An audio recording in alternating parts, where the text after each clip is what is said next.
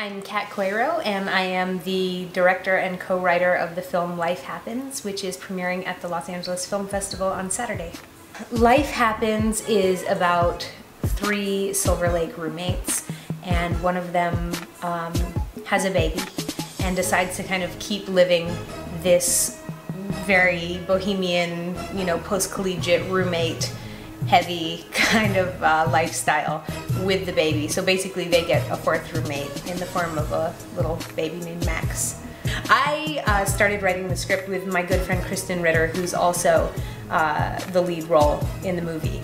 And at the time I had a 3-month-old, and now I didn't have a one-night stand, I was married, but at the same time I was the first of my friends to have a baby. And Kristen and I had always been talking about writing a female-driven comedy, and suddenly I had this baby, and we were like driving in the car one day and we saw some cute guys and we were like, God, this changes things, doesn't it? Like having a baby in the back seat. And the idea just came so suddenly from that moment.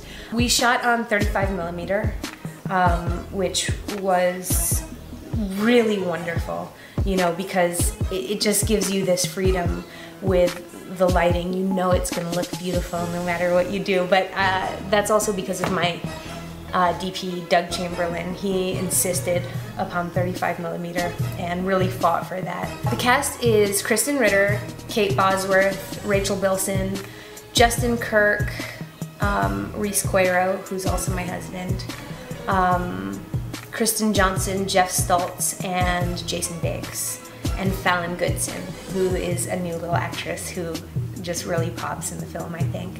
Oh, it's totally exciting. I mean, it was our strategy from the beginning, was to play, at the Los Angeles Film Festival, and we just hustled to get it ready for this festival, because I think, it's a movie that people in LA will definitely appreciate because it's shot in real locations.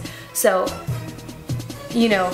when they say they're walking on this street, they're actually walking on this street, and they go to cafes that are kind of cafes that anyone who lives in this neighborhood will know, and so I'm really excited. Also, it's wonderful showing it here because everyone who worked on the film lives here, so come Saturday night, it's really going to be fun to get to show everybody the product of all their labor.